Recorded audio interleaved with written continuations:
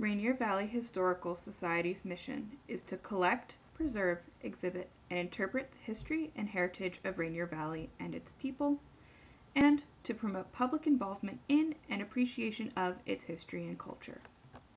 Our geographic boundaries are from Dearborn Street to the city limits and from I-5 to Lake Washington. Our office is located at 3710 South Ferdinand Street in the Columbia City neighborhood of Seattle. Years that we did together, both as community activists. Let me talk about my book. It's titled, and you see there on the screen, My Unforgotten Seattle. For those who like to read, it's a bit of a long read. It's 600 pages, so you get your money's worth. But for those who get scared off by that number of pages, be aware that I'm someone who has poor vision, so I decided the print's going to be big and the chapters are going to be short. So there are 72 chapters. So treat them kind of like little tidbits that you can bite into. They're self-contained stories that are part of a larger story. So people are surprised by how easy it is to consume. So don't be put off. Also, if you're the type of person who likes pictures, there are a lot of them. And there actually is a middle section of the book that has all the pictures sort of in sequence with captions, almost like its own little mini book. So for those who just wanted to have the benefit of a big, thick book to impress your friends and relatives, you can buy a book and just look at the middle section and be able to almost read and go through time that way. There's a fairly extensive index as well. So another is my point being that don't be scared off. And I think there will be something here for those of you who are interested in Seattle history, which I'm sure most, if not all of you are. Let me tell you what's in the book and how it came about. And I see on the screen it says proceeds go to the Donnie Chin Memorial Fund. Actually, the proceeds from the sale of the book go to the International Examiner, which is the publisher of the book. But Donnie Chin was the person who inspired the book. Some of you may recall back in 2015, it's a big story in the news about a medic in Chinatown who was gunned down in the crossfire between some rival gangs. So that was Donnie Chin. He worked in the community since he was in junior high school as a medic, helping ensure that people in the community got the service that they needed. He had passed away. It had been about a year. In the interim period, Bob Santos, a community activist in the Chinatown area, International District area, had also passed away. Charles E. Smith had passed away. Rachel Hidaka, Ruth Wu, Frank Fuji. I'm just rattling off some names because I suspect you may have heard of some of these folks. I was on a run over by the Jefferson Golf Course, and I was thinking about how fragile our history is. And I'm sure it's something you all think about as well. And I said to myself, well, I've been a journalist. I think I should write something. I want to take my hand at doing a memoir. So the book followed that. Donnie Chin was murdered in 2015, summertime. I started writing in fall of 2016, spent about 3 years writing and researching, another year in editing, and the book came out last year, last fall. So it's been out, I don't know, maybe about 9 months or so. Printed 2,500 copies. They're nearly all gone. So for a niche publication, it's moved quite briskly. The book tells stories of my history, my family's history, my growing up years as a Franklin grad, Southeast Seattleite mostly, but then also how the city has changed along with it, and stories of people that I know and grew up with and people I learned from. And that comprises the 72 chapters in there. You'll probably recognize a lot of these places because I tell stories from these places, all the way from Chubby and Tubby, which I'm sure you all remember, the old Wigwam store, the Woolworths. It's interesting, more recently, I went to, on the final day when Alberto Outlet closed, and that was part of my growing up years. Borrachini's, right? I see you guys shaking your heads. I'm sure you recognize all these places.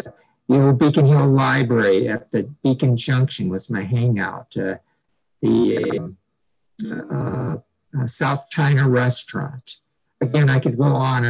And so you'll find things that perhaps refresh your memory and also bring forth other memories that you find are precious as well. Now, in terms of the stories in the book, and you see there an image of the Highlight Cafe on the corner of Maynard Avenue and South King Street. It's changed, obviously. The elderly Filipino men who used to populate Chinatown are all gone. They're 100% gone. But I shared stories of many of them as well. And I'm talking about specific stories of people. People have asked since the book came out, they're amazed, well, how are you able to describe in detail conversations you had with folks from the 1970s and the 1980s, and describe detail that your memory must be astonishing. Well, I do think I have a fairly precise memory, having worked as a journalist, because you're trained that way. But the other thing, and I'm sure you all would appreciate it, back in the old days, people wrote letters to one another, right? This is before the internet. Well, I was one of those folks who saved all my letters in the original envelopes. So I could recreate memories from a correspondence that I had had with folks. And so I was able to document a lot of things. The core of the stories really were from my experience, which was about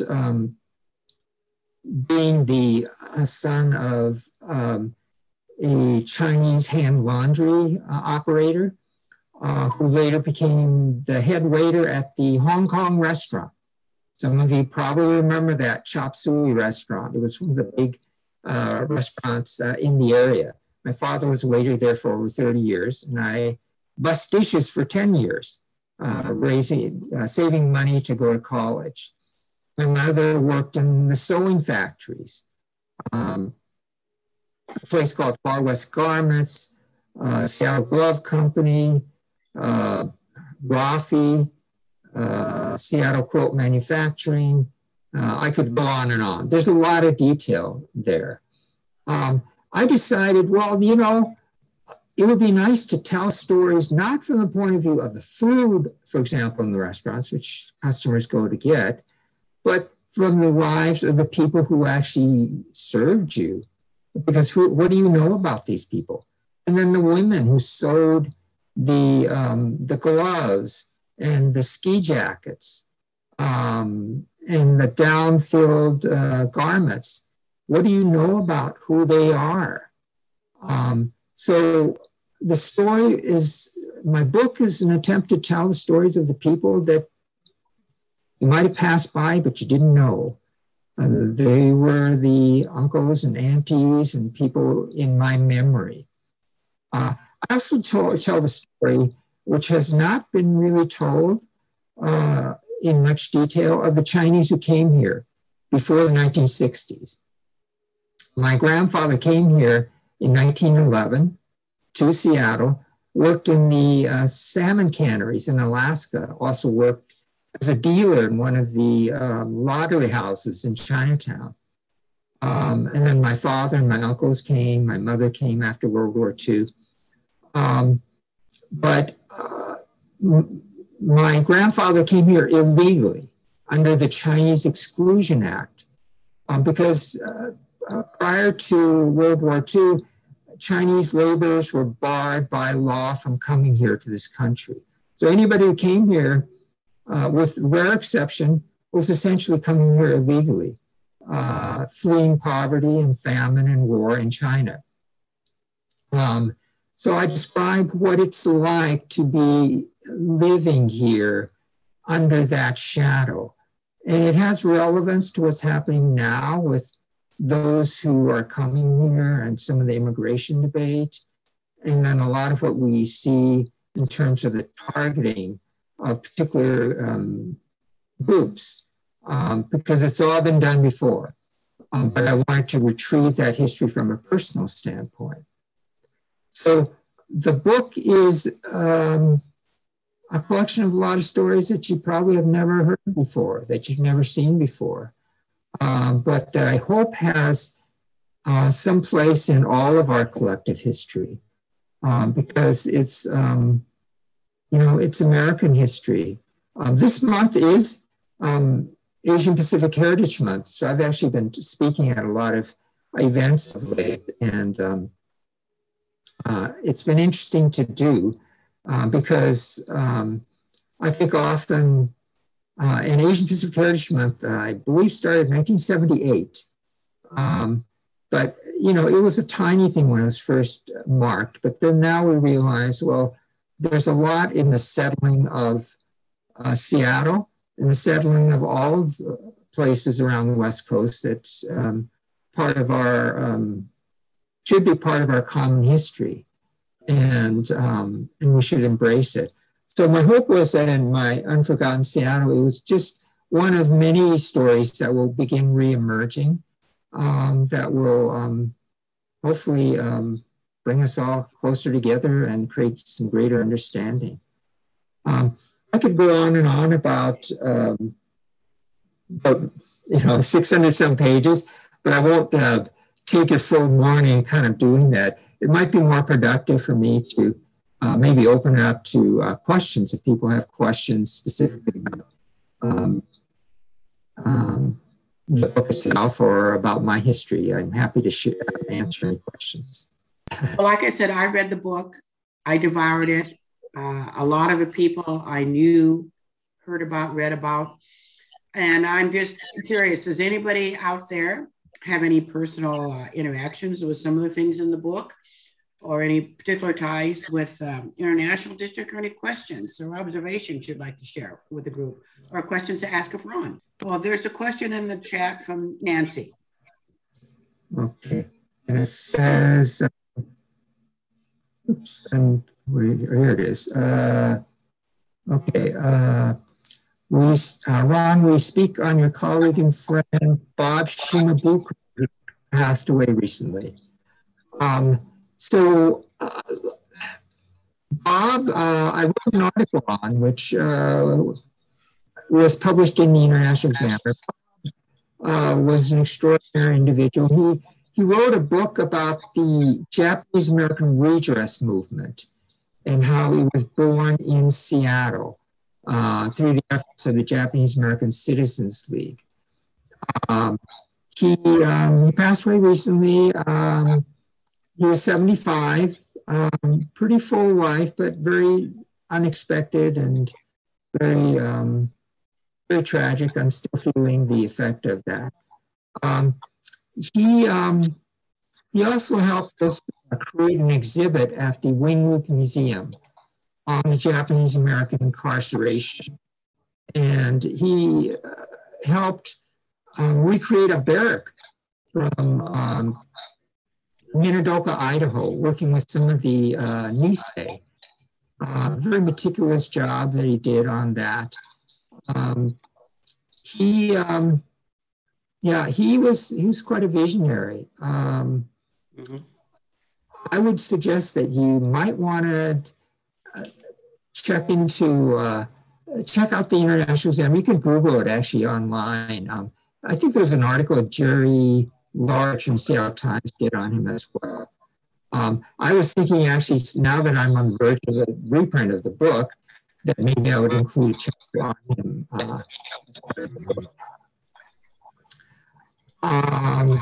Let's see, I see a question. Ron, could you talk about the theater in Hillman City? I don't know quite what theater that question is talking about, so I'm not sure I can address that question. I'm going to jump ahead to the next question. Is there any hope of solving Donnie Chen's murder? That question is a lot. And yes, it is Donnie Chen, C-H-I-N, not C-H-E-N. I doubt it. So Donnie was, I've talked to the investigators with the Seattle Police Department about the case. He was killed in the crossfire between two rival East African gangs. And, you know, it would require some gang members stepping forward and actually ratting on someone else. These youth, the police have a general sense of who did it, but they're not sure which one of them. And there isn't sufficient evidence because they weren't able to recover the murder weapon to be able to have the physical evidence to prove the case.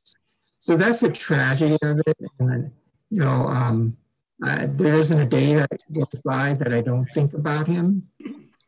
He was an inspiration. And in this time period where we've had a rise in anti-Asian incidents, attacks, and so forth, partly spurred by our former president, Trump, you know, this talk of Corona, this China virus and Kung flu and so forth, has really inflamed a lot of this anti-Asian sentiment.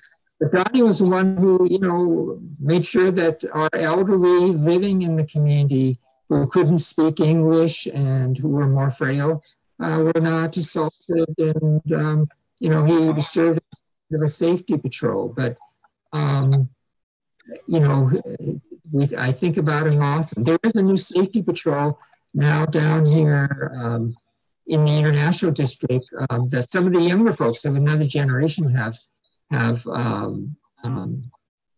organized. So that's that movement is continuing.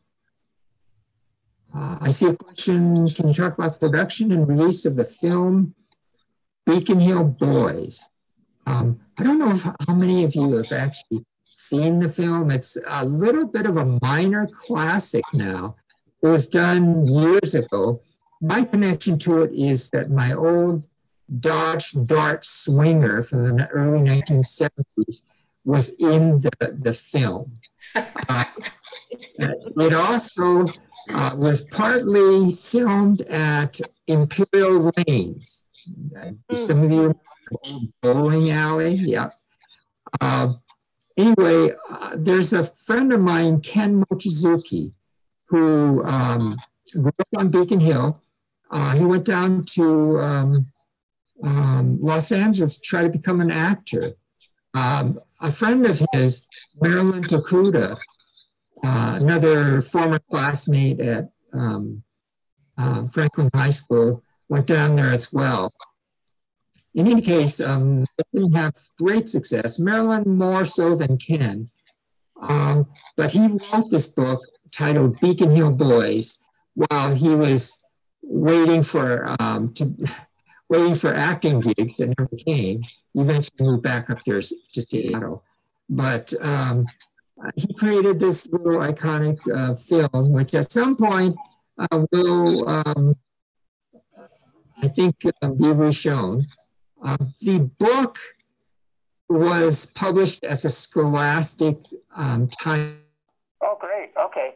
Now, what was there was another question that was about my grandfather, right? Or something? Right. How did he get here? My grandfather. So he came here from, there was a village called Faucet, which was, most of the villages that the early Chinese immigrants came from were rural villages, small villages where people did farming and fishing. And he came here in 1911 by basically fabricating a story about having been born in Pioneer Square in the 1870s. And again, that's how the Chinese were able to come here, because in 1882, Chinese Exclusion Act was passed, barring Chinese laborers from coming here. The only way they could come here was by saying that they were somehow here before 1882. And because the San Francisco earthquake had destroyed all the immigration, so he came here basically by buying some papers, which allowed him to create a story about having been born in Seattle before the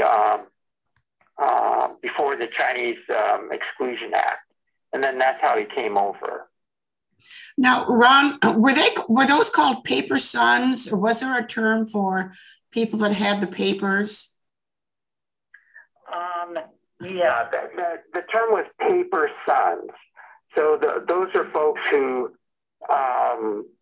basically bought papers to come over, and they may or may not have been the actual name that they said they were. And so what you bought were the papers that, included a photograph, included, coaching papers, included often testimony from white citizens, testifying the fact that you actually were who you said you were.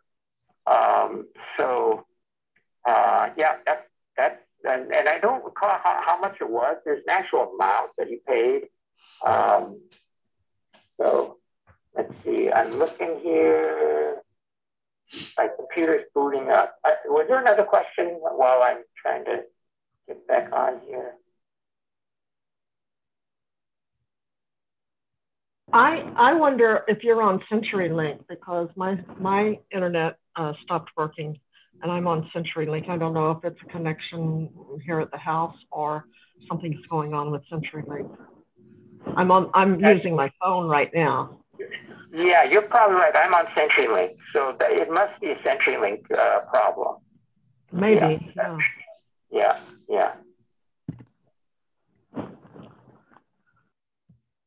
Well, Ron, they have on the screen now is an old vintage postcard of the Hong Kong restaurant.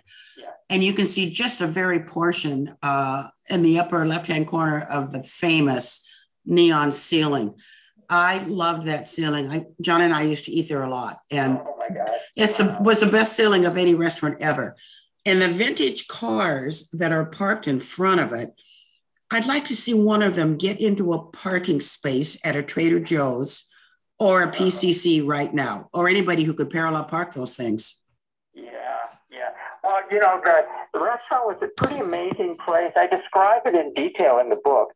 There was a neon dragon that draped, so picture the ceiling, this neon dragon that, kind of wound its way around, and that was the lighting for the dining area. There was also an aquarium with a lot of fish swimming around. It was an amazing viewing aquarium that separated the first dining floor from the second dining level. And you probably remember it, Mary. Right? Oh, yeah. Yeah. And then the food. You probably remember the food. Yeah. So, everyone had their favorites. They came back and seemed like everybody pick their dishes, and they wanted their set menu, and the waiters back in the day, they knew all the customers by name, and so they knew what their favorite dishes were. So there was a much more personal relationship than there is today. Nowadays, you don't know your server, and you're just concentrating on the food. But my father working there, he knew many of the local families.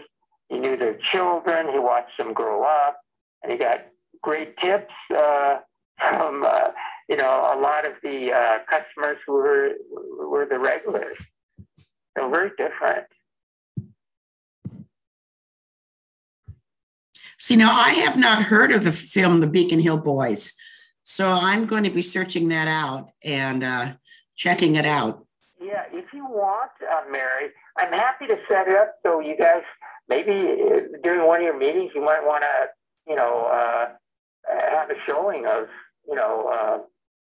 the film, because it'll bring you back to 1970s where people, had the flared pants, and, the mutton chops, right, and the long hair, and the wide collars, and it's just that era of the 1970s. Yeah, we've got some questions coming in. You can't see them. That's right. And then they flash on my screen quickly, and then they're gone. Does somebody know how to open that chat room and read those questions to Ron? Yeah, I do. Ron, one of the questions is your mother, did she work out of the home after she raised her children or during? I'm sorry, what was the question again? The question was about your mom. Did she work out of the home? So after we were shipped off to elementary school, and it was the old Beacon Hill School, which now is El Centro de la Raza, she went to work in the sewing factories. Now, she didn't work doing any sewing in the home. It was in the factories themselves. So some of the places she worked at were the Seattle Glove Company on 12th and Weller, is it? I think 12th and Weller. It's now McPherson's Leather Company. She also worked at Far West Garments over in the Rainier Valley, over on Poplar Street. I think the building is still there. Yeah, it is. Seattle Quilt Manufacturing Company over on First Avenue. And that building is now an apartment building. And the big one was Rafi. I'm sure some of you remember over by the Greyhound bus terminal. She also worked at Sportcaster and a few other places. Those are all the big places. There was some of you probably remember the Black Bear manufacturer. Black Bear, yep, that was there. So she was at all those places. The book kind of tells the story of how much she made, what she did, and all that stuff. And people say, well, how are you able to get out? I said, well, I interviewed her before she passed. And that's something often in books, people don't interview the people that they think aren't considered important enough. But, I was very intentional about wanting to gather the stories of people I knew and people who were part of my community. And that's really about preserving history. John DeFranco, I'm going to ask you to read another question because you know how to do that with your chat room thing. Let me see.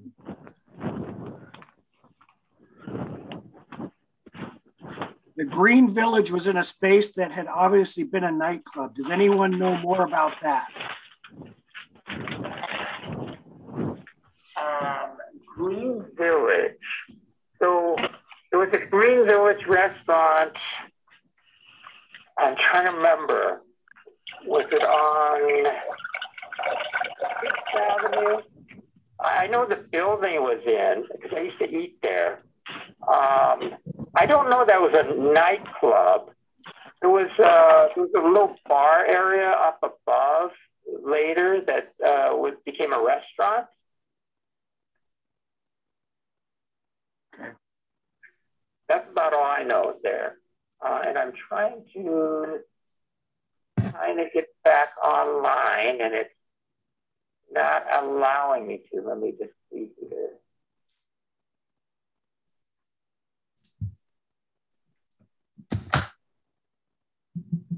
Ron, while you were out, one of the questions was, what year did you graduate from Franklin? And I think someone said that was 1971.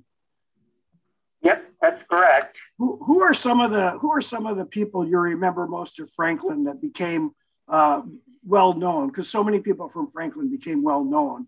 How about from your time at Franklin? Do you remember any of them? I'm sure there are a few. Okay, I'm getting back on. I'm gonna leave the phone. Good, you're back on. Okay. Yay! Okay. Well, I'm surprised people are still here. There must be something of interest. Can everybody hear me? Yes. Okay. So, question about who are some of the students from my era from Franklin? Yeah, that were well known, because I know there are a few. Yeah. Well, folks that I immediately come to mind are Dean Tsutakawa, who passed away recently, kind of sad. And of course the whole Tsutakawa clan, Mayumi and Jerry.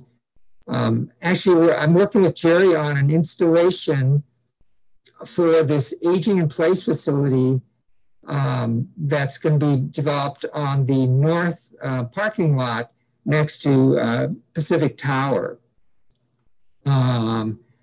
Let's see, other Franklinites. Oh boy, geez. A little different era, but Gary Locke, obviously. And who's that musician? That jazz musician. Kenny G? Kenny G, yeah. Again, a few years away from me, but boy, you probably know some folks. Those are the ones that immediately come to mind. And there are a lot of folks I work with in the community who aren't considered like, high visibility folks, but I see day to day. So there's still a lot of folks around.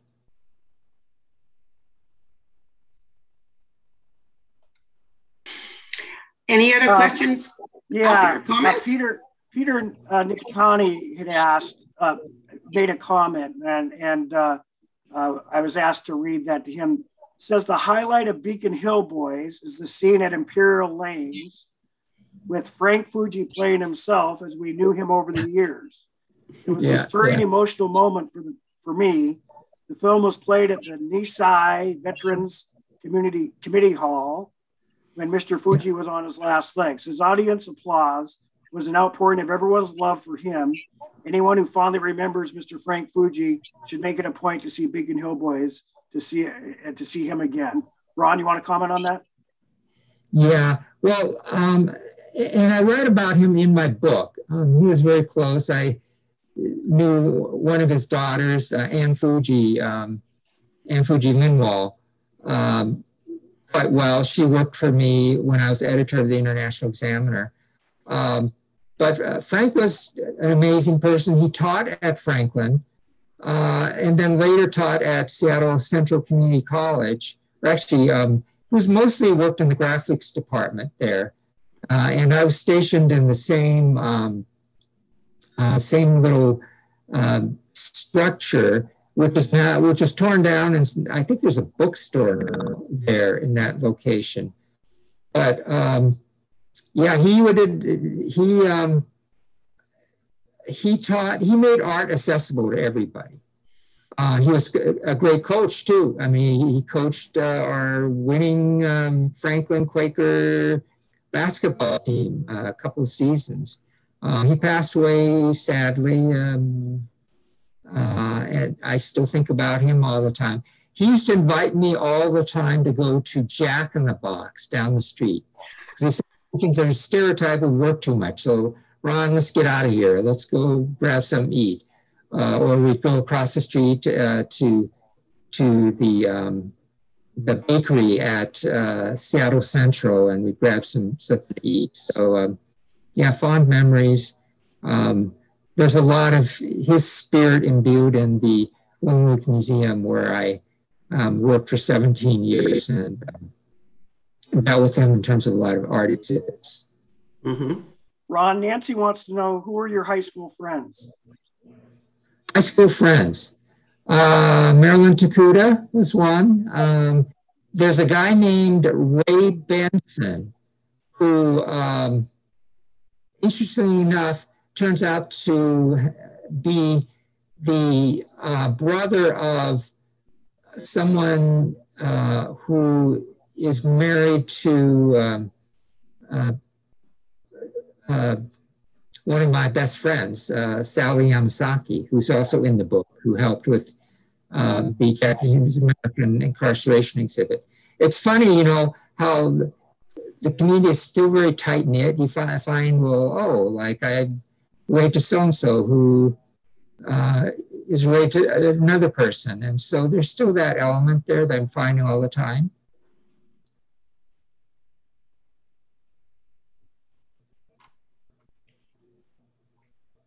I'm looking at some others here. Yeah. My sister, Julie Nakatani, graduated from Franklin in 1974. My brother, Doug, went to Sharpless with Tom Adida and Kenny G, but opted to Cleveland for sports. Sorry, I guess that's more of a comment. Okay. Well, you know, and I don't know if they're any relation to Amy Nikotani, the artist who passed away about a year ago. I don't know if there's any relation, but Amy is the aunt of Jeff Hanada, who is somebody that designed the cover for me, the cover of My Unforgotten Seattle. I see him over at the Jefferson Golf Course all the time. But yeah.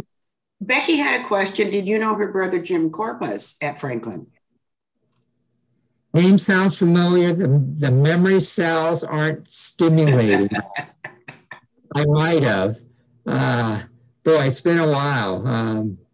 Yeah, you know, the people who influenced me, I talk about Rick Nagel, who everybody was obviously influenced. Oh, yeah. By. Roberto Maestas, I write about him. He was my Spanish teacher. And then later, of course, he took over my old Beacon Hill Elementary School and then converted into Centro de la Raza. But I talk about him as well. And Barb Nilsson, who... Tennessee Nielsen.